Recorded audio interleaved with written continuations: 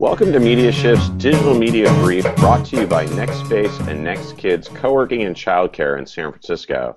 I'm Mark Glaser with guests Hamilton Nolan at Gawker, Jill Geisler at Loyola University Chicago, and Peter Sterne at Capital New York. In a historic vote, the workers at Gawker Media voted 80 to 27 to form a union with the Writers Guild of America, becoming the first digital media workers to form a union. And they had the blessing of management and CEO Nick Denton. Now the question is whether unions might spread to more digital media outlets. Hamilton, what was the thinking behind starting a union at Gawker? The thinking was that online media is an industry that started out small and has grown big, and as more people try to pursue it as a career rather than a job, there are some workplace issues that people wanted to address, and I think people saw the benefits of bargaining collectively to get those issues addressed. And Jill, you said that this might be a possibility for a new kind of labor agreement. How would that work? I think this is going to be fascinating to watch. I think that the people at Gawker are going to bring different issues and priorities to the table than traditional union membership has asked for. Look, we all would love to have job security for life. We know that that no longer exists in the economic model of journalism. People will probably be looking for a greater understanding of what severance they may get.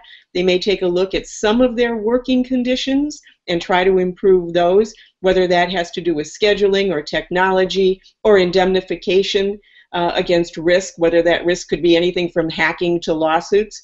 And they're probably going to look at just a greater sense of how we can predict what we're going to earn and what it takes, what we're going to have to do to earn more, whether it's done by accomplishments, whether it's done by time and grade, but to have a better understanding of how we're going to be compensated and can predict it.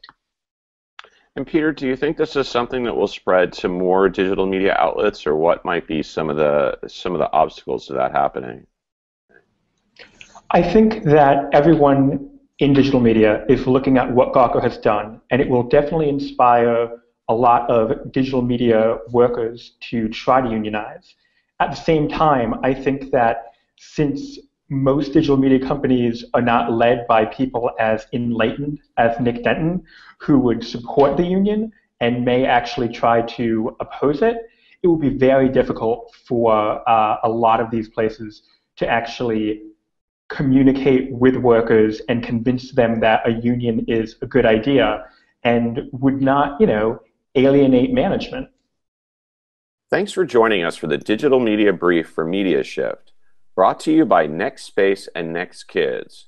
Learn more about their pioneering program combining co-working and childcare at nextspace.us/nextkids. We'll catch you next week.